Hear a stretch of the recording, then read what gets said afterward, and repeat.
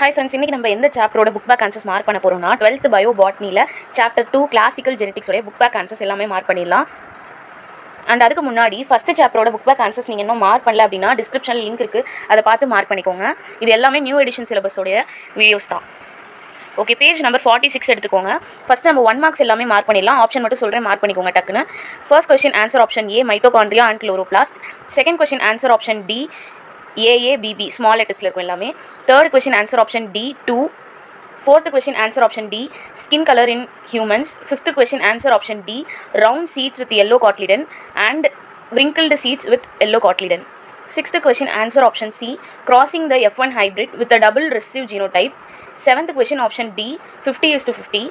Eighth question option B test cross. Ninth question option A tightly linked genes on the same chromosome show very few combinations. 10th question answer option D codominance. 11th question answer option B dominant epistasis. 12th question answer option C pod length. 13th question answer option B interaction between two alleles of different loci. 14th question answer option C the two genes are linked and present on the same chromosome. Some chromosome illa same da adu. 15th question answer option A 7. 16th question answer option C law of independent assortment. 17th question answer option C law of segregation. 18th question answer option A epistatic. 19th question option A dominance. 20th question option B 12:3:1. 21st question option A 1856 to 1863. 22nd question option B trisomal glandular or non glandular. இப்போ 23rd இருந்து 37th வரைக்கும் நம்மளுக்கு 2 mark and 5 marks இருக்கும். அது எல்லாமே இப்போ நம்ம mark பண்ணிடலாம். ஃபர்ஸ்ட் பேஜ் நம்பர் எழுதிக்கோங்க. 23rd question page number 34. 24th question page number 33. 25th question page number 34.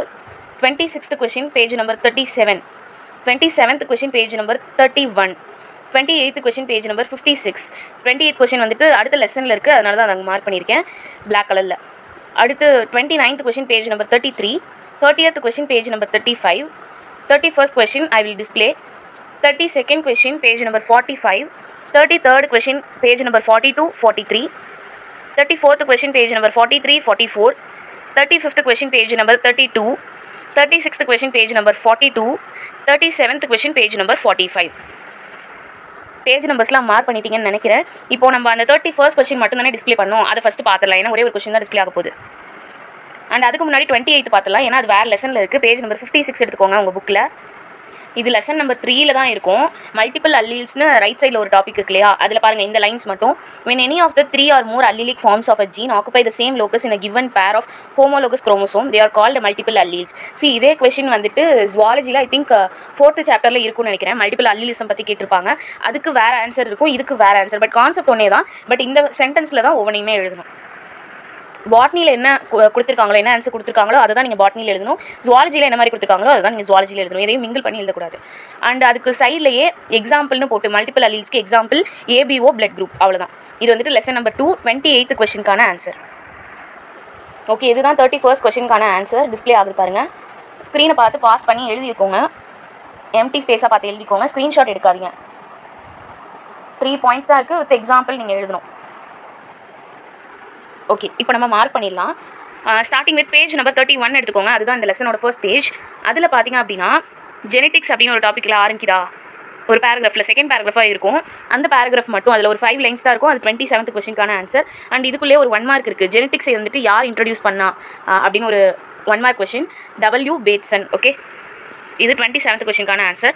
Next அடுத்த பேஜ் எடுத்துக்கோங்க. பேஜ் நம்பர் 32 தான்.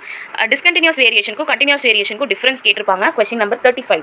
இந்த 2 பேராகிராஃப் ஃபுல்லாகவுமே எழுதணும். அதில் மெயினாக எந்த பாயிண்ட்டை ஹைலைட் பண்ணணும் அப்படின்னா லிமிடெட் ஃபார்ம் ஆஃப் வேரியேஷன் எங்கே இருக்குன்னா டிஸ்கண்டினியூஸ் வேரியேஷனில். கண்டினியூஸ் வேரியேஷனில் கண்டினியூவாக வேரியேஷன் நடந்துகிட்டே இருக்குது, அதாவது வித்தவுட் எனி பிரேக் அப்படிங்கிற வார்த்தை இம்பார்ட்டன்ட். நெக்ஸ்ட்டு டிஸ்கண்டினியூஸ் வேரியேஷனில் பார்த்தீங்கன்னா இன்ஹெரிட்டன்ஸ் ஃபேக்டர்ஸ்னால இந்த வேரியேஷனை தீர்மானிக்கிறோம். அண்ட் அதே மாதிரி இங்கே combine defects of environmental factors இருக்கும். இங்கே வந்துட்டு இன்ஹெரிட்டன்ட் ஃபேக்டர்ஸ்னால இந்த வேரியேஷன் வருது. பட் இங்கே என்விரான்மெண்டல் ஃபேக்டர்ஸ் இருக்கிறதுனாலையும் வருது கண்டினியூஸ் வேரியேஷனில். இது ரெண்டுமே டிஃப்ரென்ஸ். அண்ட் டிஸ்கண்டினியூஸ் வேரியேஷனுக்கு இன்னொரு பேர் என்னென்னா குவாலிட்டேட்டிவ் இன்ஹெரிட்டன்ஸ். கண்டினியூஸ் வேரியேஷனுக்கு இன்னொரு பேர் என்னென்னா குவான்டிடேட்டிவ் இன்ஹெரிட்டன்ஸ். அண்ட் இதுக்கான எக்ஸாம்பிள் கொடுத்துருப்பாங்க. இங்கே பாருங்கள், டிஸ்கண்டினியூஸ் வேரியேஷனுக்கு 3rd லைனில் style length in பிரிமுலா, plant height of garden B.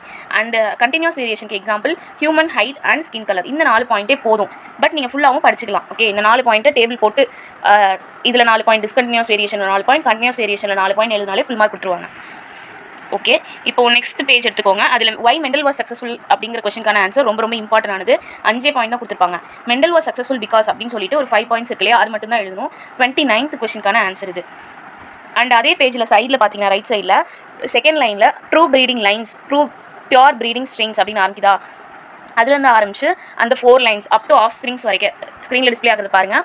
Of springs வரைக்கும் எழுதிட்டு next pure line breed refer to ஹோமோசைகாசிட்டி only அப்படிங்கிற இன்னொரு பாயிண்ட். இந்த 2 பாயிண்ட் மட்டுமே போதும். இது 24th கொஸ்டினுக்கான ஆன்சர்.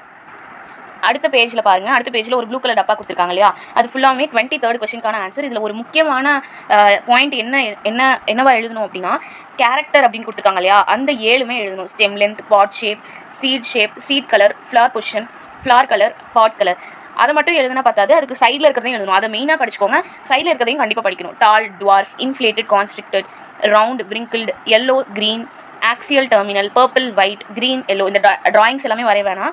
ஜஸ்ட் இந்த டேபுலேஷன் எப்படி கொடுத்துருக்காங்களோ அப்படியே போடுங்க. இது 23rd கொஸ்டினுக்கான ஆன்சர். அண்ட் அதே பேஜில் கீழே பார்த்தீங்க அப்படின்னா 3 பயாலஜிஸ்டோட நேம் இருக்கும். அவங்களோட நேம் அண்ட் அவங்க எந்த நாட்டை சேர்ந்தவங்க அப்படிங்கிறதையும் கொடுத்துருப்பாங்க.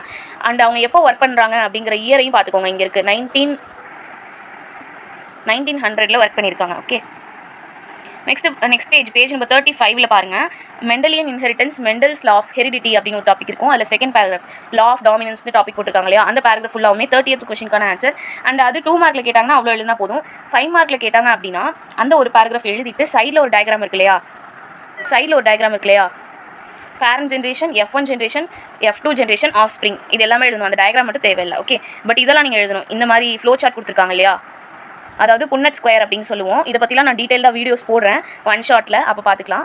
ஓகே, அண்ட் இதில் மெயின் திங் நீங்கள் என்ன நோட் பண்ணணும் அப்படின்னா, இந்த 3 விஷயம், ஜீனோடைபிக் ரேஷியோ, ஃபீனோடைபிக் ரேஷியோ, இந்த 3மே ரொம்ப இம்பார்ட்டன்ட் ஆனது. இது 30th கொஸ்டினுக்கான answer. Next page number 37 எடுத்துக்கோங்க. அதில் பேக் கிராஸ் அப்படின்னு ஒரு டாபிக் இருக்கு இல்லையா, அதில் ஃபஸ்ட்டு 2 பாயிண்ட் மட்டும் 26th கொஸ்டினுக்கான ஆன்சர்.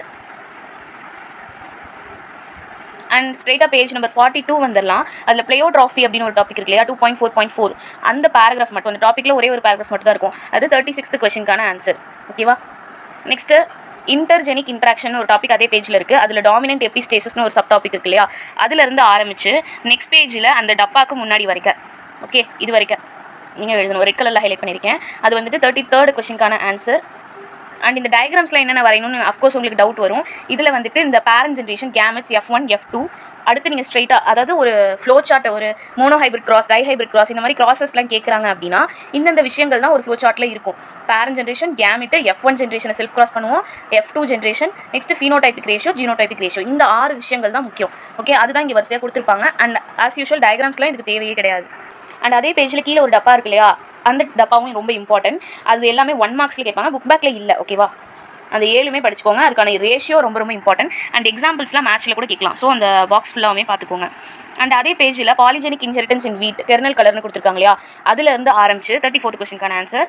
அதுலேருந்து ஆரம்பிச்சு நெக்ஸ்ட் பேஜில் இது எல்லாமே இன்க்ளூட் ஆகும். வீட் அதுலேருந்து ஆரம்பிச்சு பேஜ் நம்பர் 45ல் அந்த எக்ஸ்ட்ரா குரோமோசோமல் இன்ஹெரிட்டன்ஸ் அப்படின்னு ஒரு டாபிக் இருக்குல்ல, அதுக்கு முன்னாடி பேராகிராஃப் வரைக்குமே இதுக்கான ஆன்சர். அண்ட் இதில் எது எழுதணும்னு நான் சொல்லிடுறேன். இது அஃப்கோர்ஸ் எல்லா தியரி எல்லாமே எழுதிடணும். அண்ட் டயக்ராம்ஸில் பார்த்தீங்கன்னா பேரண்ட் ஜென்ரேஷன், F1 ஜென்ரேஷன், அதை செல்ஃப் பண்ணுவோம். அண்ட் F2 ஜென்ரேஷன் கொடுத்துருக்காங்க. இந்த 2மே ஸ்ட்ரைக் அவுட் பண்ணிடுங்க, அது தேவை கிடையாது. அண்ட் சைடில் இதுவும் வரையணும் நம்ம. இது எல்லாமே நான் எக்ஸ்பிளைன் பண்ணுறேன் அப்புறம். ஓகே, நெக்ஸ்ட்டு இங்கேயும் அப்படி தான் டிக் பண்ணியிருக்கிறது எல்லாமே நீங்கள் எழுதணும். நெக்ஸ்ட் பேஜில் எக்ஸ்ட்ரா குரோமோசோமல் இன்ஹெரிட்டன்ஸ்னு டாபிக் இருக்குல்ல, அதில் டிஎன்ஏலேருந்து ஆரம்பிச்சு சைட்டோபிளாஸ்மிக் இன்ஹெரிட்டன்ஸ் அதே பேராகிராஃப்லேயே இருக்கும். இங்கே டிஸ்பிளே ஆகிறத பார்த்து மார்க் பண்ணிக்கோங்க. 32nd கொஸ்டினுக்கான answer. And chloroplast inheritance அப்படின்னு சொல்லிட்டு ஒரு டாபிக் இருக்கும். அந்த டாபிக் ஃபுல்லாகவே 37th கொஸ்டினுக்கான ஆன்சர். அந்த it is found in 4 o'clock பிளான்ட்லேருந்து ஆரம்பிச்சு அதே பேஜில் நாட் சைட்டோபிளாசம் அப்படின்னு கொடுத்துருக்காங்க இல்லையா, அது வரைக்கும் 37th கொஸ்டினுக்கான ஆன்சர். அண்ட் அந்த டயக்ராமில் இருக்கிறது வந்துட்டு நீங்கள் வரைய தேவையில்லை. அந்த பூலாம் போட்டுருக்காங்க இல்லையா கலராக, அது எதுவுமே நீங்கள் வரைய தேவையில்லை. அந்த ரைட்டிங்ஸ் மட்டும் நீங்கள் பார்த்துக்கணும். ஓகேவா, அவ்வளோதான். நம்ம எல்லாமே மார்க் பண்ணியாச்சு. இதில் ஏதாச்சும் டவுட் இருந்தது அப்படின்னா கமெண்ட்டில் கமெண்ட் பண்ணுங்கள். அண்ட் அடுத்த வீடியோவில் எதை பற்றி வரும்னா, சாப்டர் 3யோட புக் பேக் போட்டுட்டு first 3 chapter bio botany book back முடிஞ்சிருமா, அடுத்து சாப்டர் 1ஓட 1 ஷாட் பார்த்துடலாம். அந்த 1 ஷாட்டில் என்னென்னலாம் இன்க்ளூட் ஆகும்னு கேட்டிங்கன்னா, நான் வந்துட்டு ஆல்ரெடி கம்யூனிட்டி போஸ்ட்லேயே போட்டிருப்பேன், நம்ம சேனல்லே போய் பாருங்கள். அது அந்த 1 ஷாட்டில் எதெல்லாம் இன்க்ளூட் ஆகும் அப்படிங்கிறத பற்றி கம்ப்ளீட் டீட்டெயில்ஸ் அந்த 1 ஷாட்டை பற்றி கொடுத்துருப்பேன். அண்ட் நம்ம சேனலோட பிளேலிஸ்ட்டையும் செக் பண்ணி பாருங்கள். ஏன்னா அது ஒவ்வொரு சப்ஜெக்ட்டுக்குமே தனித்தனியாக பிளேலிஸ்ட் க்ரியேட் பண்ணி ஆர்டராக இருக்குது. அதுவும் லாஸ்ட் இயர் வந்துட்டு நான் அப்லோட் பண்ண வீடியோஸ்லாம் அந்த பிளேலிஸ்ட்லேருந்து எடுத்துட்டேன். நியூ பிளேலிஸ்ட் தான் க்ரியேட் பண்ணியிருக்கேன் திஸ் இயருக்கு. நம்ம சேனலில் நீங்கள் அப்டேட்டடாக இருக்கணும் அப்படின்னா சப்ஸ்கிரைப் பண்ணி பெல் ஐக்கானையும் கிளிக் பண்ணிக்கோங்க. அப்படின்னா தான் நான் போஸ்ட் பண்ணுற வீடியோஸும் சரி, ப்ரீமியரில் தான் அடிக்கடி போடுவேன். அது எல்லாமே உங்களுக்கு நோட்டிஃபிகேஷன் வரும். இந்த வீடியோ யூஸ்ஃபுல்லாக இருந்தால் like, share, comment. Thanks for வாட்சிங். தேங்க்யூ.